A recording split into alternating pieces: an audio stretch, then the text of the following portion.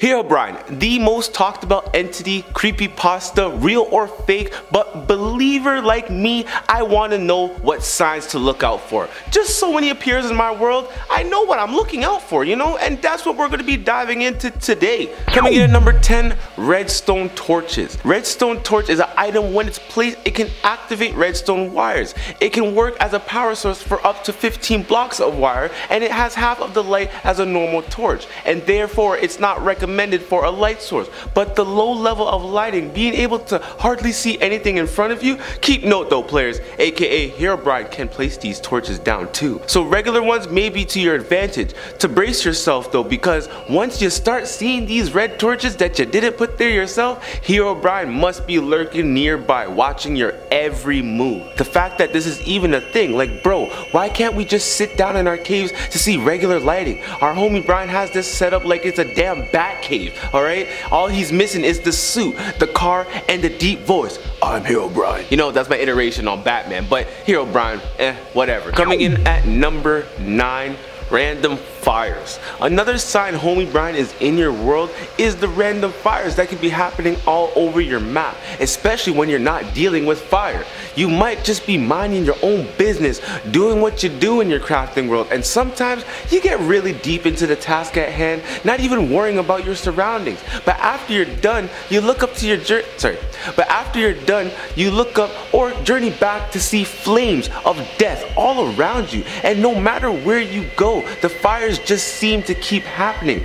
What force of nature this is? It's Herobrine. This is another sign my homie may be in your world, and if he is, and you see that burning ish all around you, sir, if you're trying to smoke some tree, just say so. No need to set my whole forest ablaze. That ain't good for the environment. Stick to the herbs and spices, my good friend homie Brian. I mean, I could probably hook you up. Just come to my world and don't burn my trees down. Jeez. Coming in at number 8, random signs. Master Diamond Kings encounter a bunch of signs across the map in binary code. That is not the one thing to know about the signs being placed. They are meant to be placed in the ground, never on trees, and the words that come on the text wooden panel, Herobrine is definitely around dropping these signs. Maybe he's leading you to your death or loot, but let's be real guys, why are we gonna follow the signs of a dead man? Let alone some signs get crazy with the wording telling you I'm here, I'm watching you, or wrong move, this way, rest in peace. None of these signs sound welcoming whatsoever. You my homie and all, but fam, at least leave some proper signs, like, you know, some welcoming signs like let's go this way, the Chiba farm is that way. I would enjoy some of that, you know? Nope, none of that. Coming in at number 7, overpowered mobs. Herobrine is dirt nasty hands down. He had to be on the list for the most OP player in the game. I don't care if he's real or fake, because in my eyes he's real, okay? Hear me out. The fact that he could summon any hostile mob and make them turn berserk, even I would want to bring back some people from the dead, but from all the movies that I've watched, bringing back people from the dead never goes well. They are either brain dead or want your blood.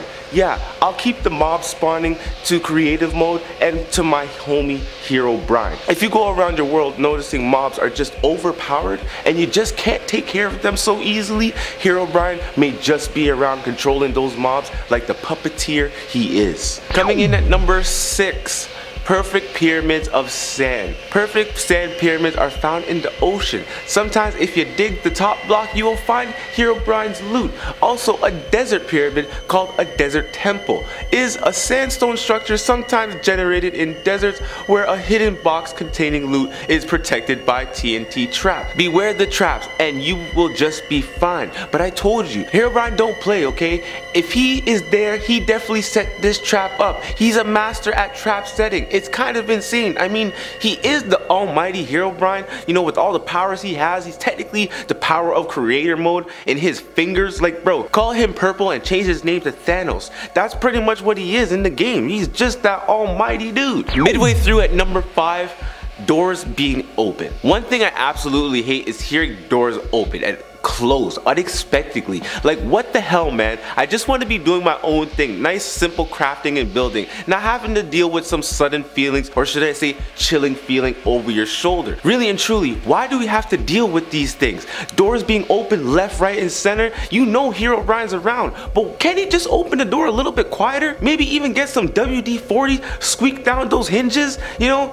It might have to work, but I mean, at the end of the day, Herobrine, he is in your world, and you know he's there when you hear those doors being open. Coming in at number 4, vanilla versus modded. Remember that in the real sightings, Herobrine stalks players. In modified versions, Herobrine attacks. The Legend of Herobrine is a mod designed for modern versions of Minecraft that aims to add Herobrine to the game with many new gameplay features, while also fitting in with the vanilla gameplay and keeping the scary theme surrounding Herobrine while remaining relevant and fun in the larger mod packs, but still is a rare occurrence. And I'm telling you, it's going to be very scary to see either Herobrine in a modded version or in the vanilla version of your game. It doesn't matter. He will be there. It's scary. I'm a believer of Herobrine. I do not care what anybody says, okay? Hate me if you want. I'm Crafting Jay. Going on to number 3.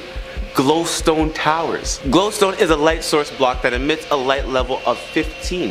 Glowstone can be found naturally in the nether, generating in clusters on the other side of the netherrack ceilings and in bastion remnants. Glowstone can be obtained through trading and wandering traders, and in Java Edition, the journeyman level Cledric villagers sell 1 glowstone for 4 emeralds. Glowstones can be crafted using 4 glowstone dust, but what's the difference here is these glowstone towers are in your overworld. You just heard me say about the nether.